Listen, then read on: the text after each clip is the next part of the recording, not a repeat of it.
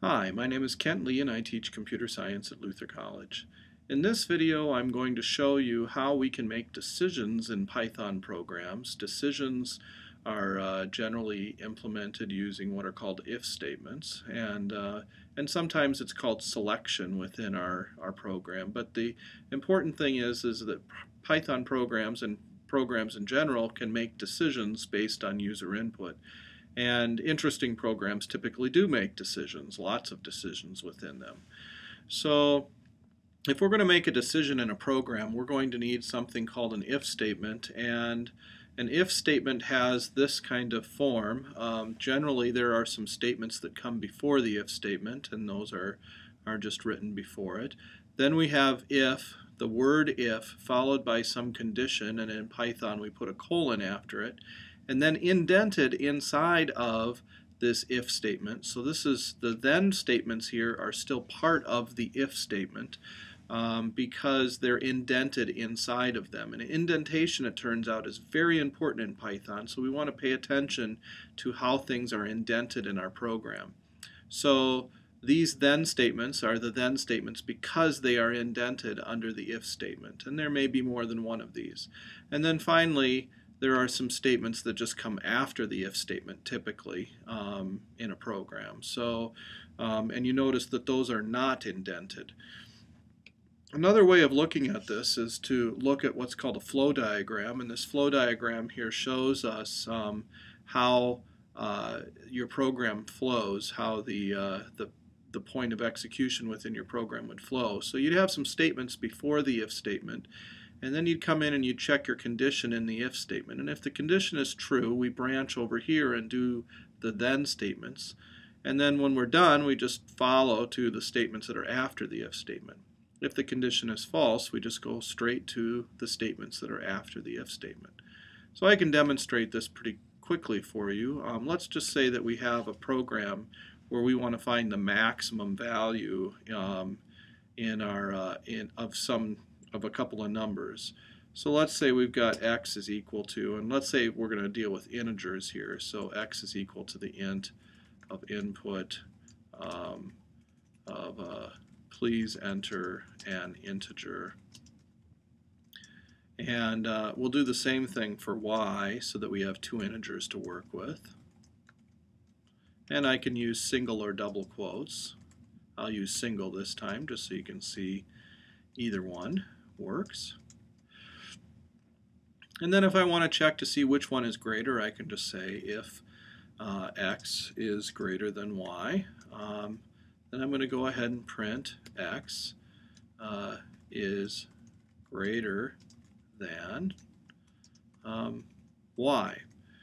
So if I have that kind of situation here, and let me do one more statement here just so we have something after the if statement. We don't have to have a statement after the if statement, but in this case I'm going to put something there just so we can see what happens.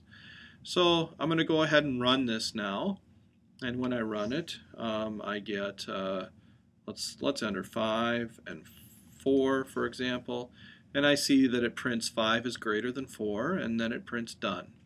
Let me run it again here and enter 5 and 5 this time. So this time I entered the two 5s there, and it just printed done. And it printed done because if we look at this program up here, x is not greater than y. So since x is not greater than y, it is not going to execute the then statement. It's just going to go on to the statement that's after it, to the done. I can print more than one thing inside, or do more than one thing inside of an if statement if I would like to. So for example, I could say print u1, for example, if I was going to make this some kind of a game here where I had to always enter a greater number first. And so I can see here that I have two statements now, two then statements inside of my if statement. Okay, well, this is interesting. It turns out there's another form of if. If I really want to find the maximum of these two integers, I can use a different form of if that will actually make it a little easier for me to find the maximum of two integers. And And to do that, I want to use something called an if-then-else statement.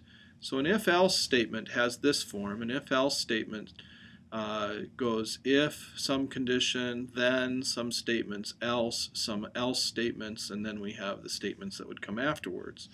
And the flow diagram for that looks something like this. We have some statements before, we have a condition. If the condition is false, we do the else statements. If the condition is true, we do the then statements. And then either way, we're going to do the statements after the if statement. So I can do that over here in my program.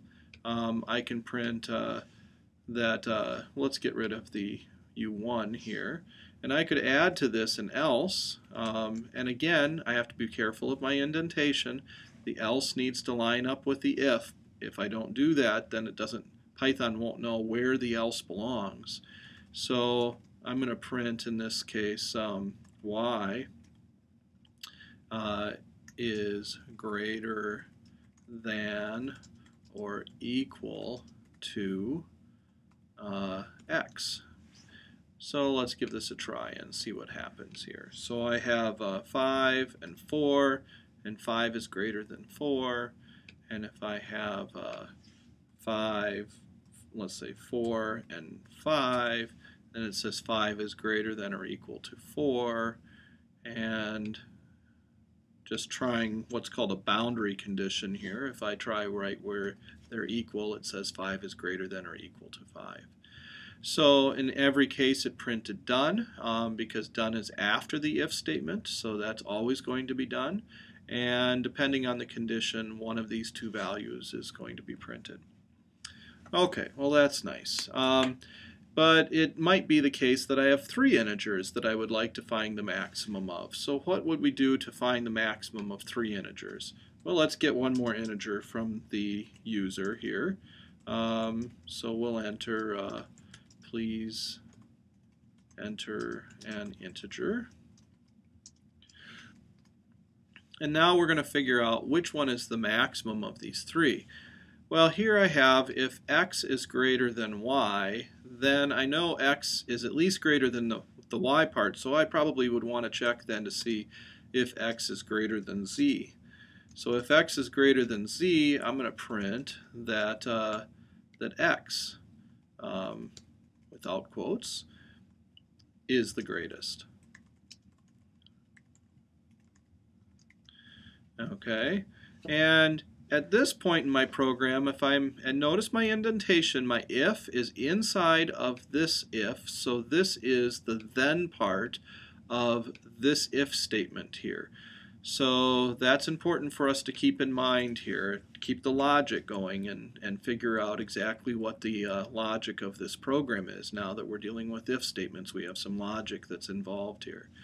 So if x is greater than y, I know x is greater than y at this point. So when I'm indented here, x is greater than y. If x is greater than z, then I'm going to print x is the greatest. Otherwise, I'm going to print that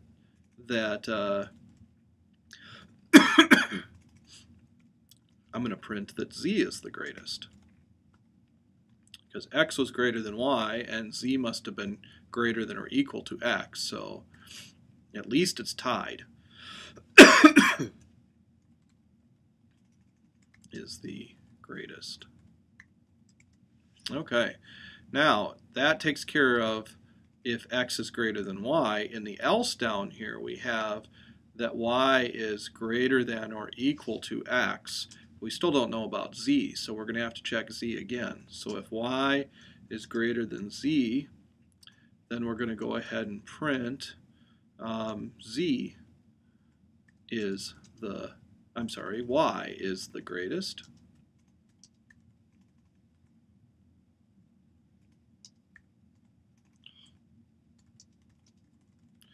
I like to put a space between commas there, so I've got my, or after commas, so there's my space.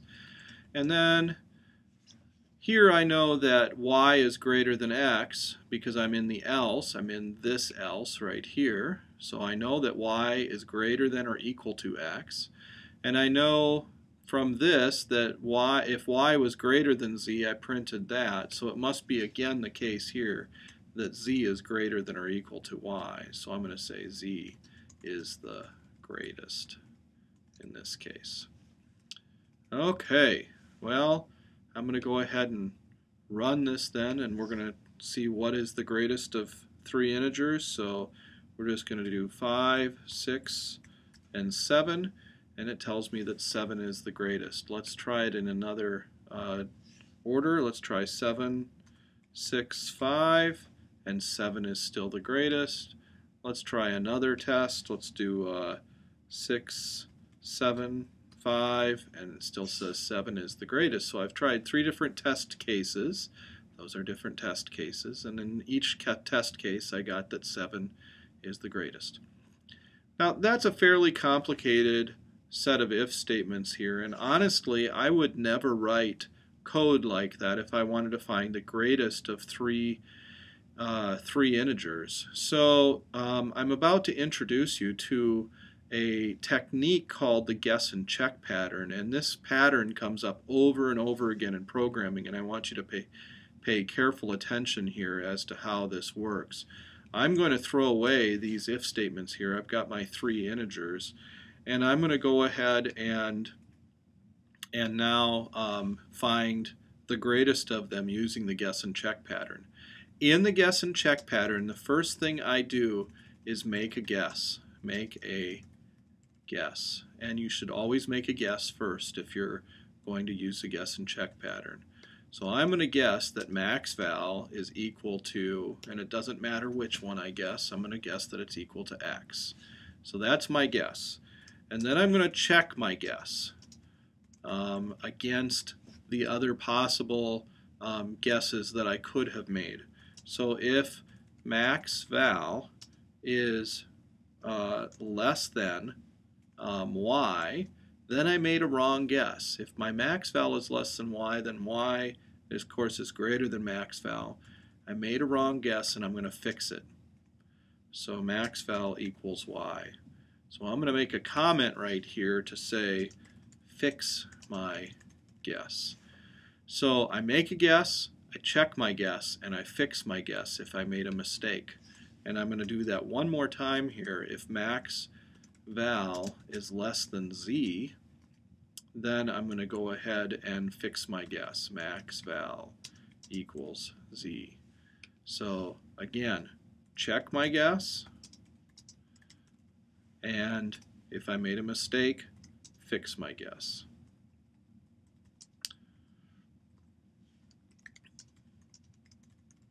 Okay, so now if I take a look at that whole program there, if I run this again and I enter 5, 6, and 7, whoops, I forgot to print my guess at the end. Got to make sure I have some output or it's kind of uninteresting.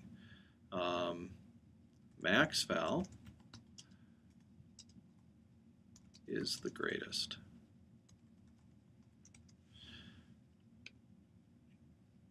So if I enter 5, 6, and 7, 7 is the greatest. If I change the order here, 7, 6, 5, 7 is the greatest. Let's try it one more time. Let's do 6, 7, 5, 7 is the greatest. So I have a program here that does exactly what that last program did, but is much nicer to look at, much less complex. I have 2 if statements as opposed to having the 3 if then else statements that I had in the last one. And I've used one extra variable here, max val, to avoid needing those extra if then statements or if then else statements. And I have a lot less indentation going on. I have just 2 separate if statements that are both that are not indented inside of each other. So this is the guess and check pattern. I want you to make sure that you learn that guess and check pattern because it'll come up over and over again in problems that you want to solve while writing computer programs.